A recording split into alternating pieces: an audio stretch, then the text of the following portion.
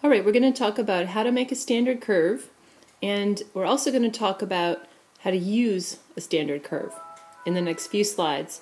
I'm going to use screenshots taken from Excel. Please note that this is Excel as used on a PC. The Mac version may look slightly different, but it should be overall somewhat similar, and the principles should apply. All right, so what is this standard curve? This depicts kind of a cartoon diagram of a standard curve, and there are a few things missing here. So down on the bottom axis, the horizontal axis, which is this axis, this is typically where we plot what is known as the independent variable. Okay, independent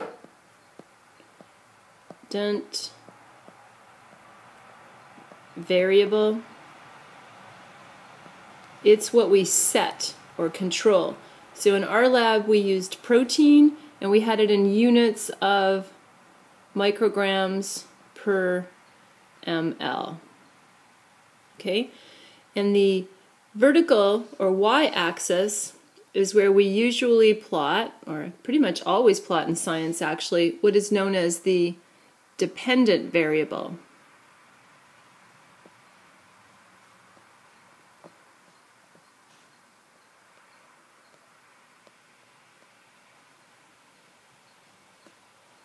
Okay, so that's absorbance, which is actually a unitless value, but just to ensure that we're meeting all requirements for the assignment and typical conventions in science, we can use the units absorbance unit, just AU. Bit messy, apologize for my handwriting. So a standard curve is a depiction, it's a graphical and mathematical depiction of the relationship between independent and dependent variable.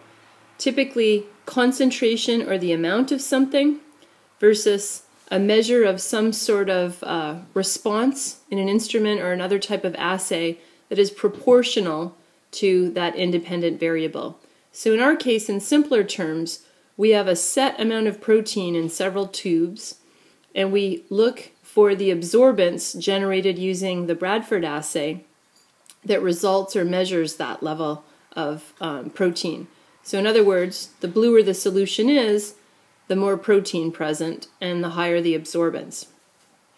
So what we're going to do is take our class data, or take either your class data as provided by your professor, or if your professor approved it, you can use the data that you yourself generated in the lab.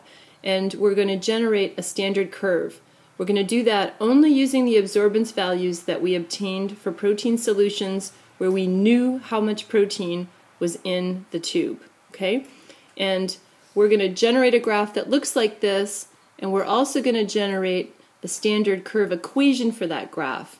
We're going to generate it in the form of y equals mx plus b, and we're going to rearrange to solve for x, because we're going to actually know absorbance values, which are the y values. So I'm going to walk you through how to do that.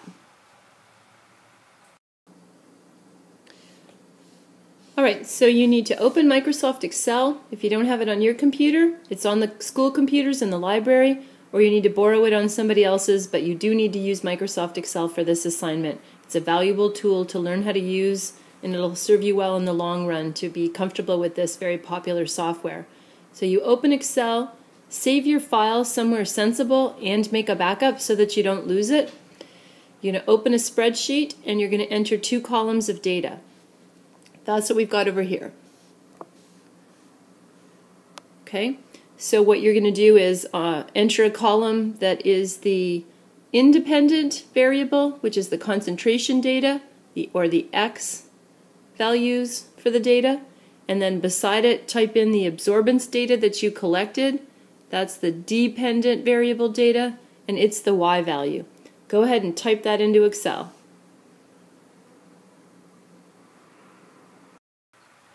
Next, what you're going to do is you're going to use your cursor, and you're going to select that data. It's the next thing that you're going to do. Okay, and then you're going to go up to the Insert tab, and you're going to click on that. Once you do that, it's going to give you the options of inserting a graph, okay, or a plot. Now this is really important because what you're going to think is you should pick line because that kind of looks like what you're trying to make, but in fact it's very, very important that you choose scatter, okay? So choose scatter, and you should choose the scatter type that does not have any lines connecting the dots. So choose this one, okay? And it's going to graph your data. So if you had highlighted the concentration units, it would have placed that on the graph as an option. This tutorial is only going to cover the very basics, not how to insert axis labels or titles. That's something I'm going to leave you to play with on your own. But you should see a graph something like this, and that's very promising. So on the bottom we have the protein concentration, and on the vertical or y-axis we have the absorbance units. Alright, so you're not done with that though. You need to actually have an equation and an r-squared value to go with this standard curve line. So what you're going to do is you're going to click on any of the blue data points. You could have clicked here, or you could have clicked here, or any of the blue data points, but you're going to right click on them, and that will select all 4 of the data points, and that will give you a set of options.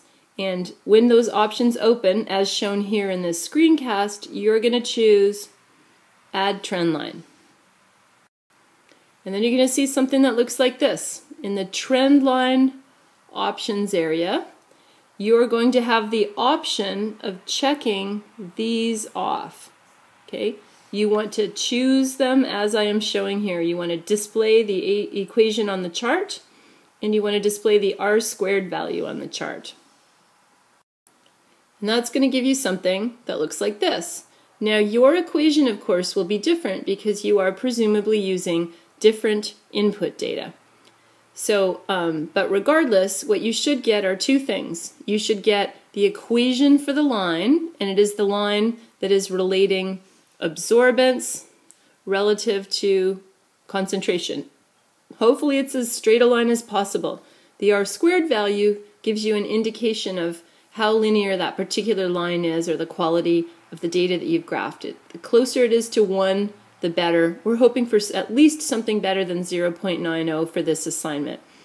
And then what you need is, you need to pay attention to the equation. So there's our equation, and it is organized so that it's in a y equals format.